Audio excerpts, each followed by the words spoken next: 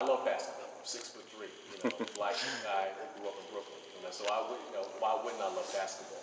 But there were promises that were made by the developer. There was promises for basketball, promises for jobs, and there was promises for housing, affordable housing in particular. And unfortunately, he has broken our trust. The developer has broken those promises. And as a result, we are now on the outside looking in within our own neighborhood. And the sad part is that the developer, now co-developers, don't see anything wrong with it. That we now have a toothless document called a community benefits agreement that really serves no one in the community. I do support legislation that has been proposed in the Senate by Senator Velman Montgomery, which the Atlantic Arts Governance Act, which will bring greater transparency to this project.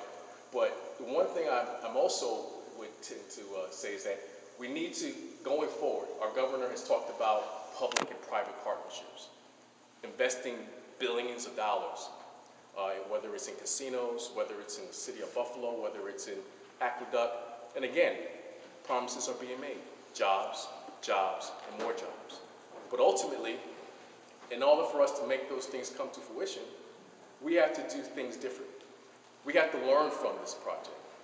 And if it means taking what we didn't do and doing it elsewhere, so be it. But what we need to do is to make sure that this doesn't become not a learning moment. As a former teacher, you always want to make things a learning moment.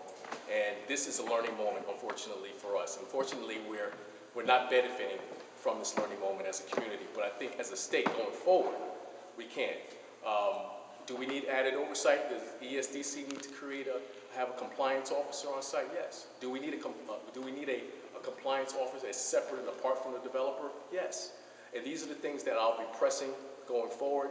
I'll be working with my colleagues in Albany as it relates to the next phase of this project, which encompasses the housing piece, and making sure that we're getting our fair due in terms of affordable housing, in particular 2- and 3-bedroom units of affordable housing, so that we can have people who are looking to make a vested interest in our community, and not people who are looking to just bypass our community and is looking for a place to rest their head and to find another place to live. So ultimately, those are things I'll be doing as a legislator up in Albany as it relates to this project. But clearly, promises have been broken, and we look to make sure that at the very least we get housing for people who are looking to make Brooklyn their home.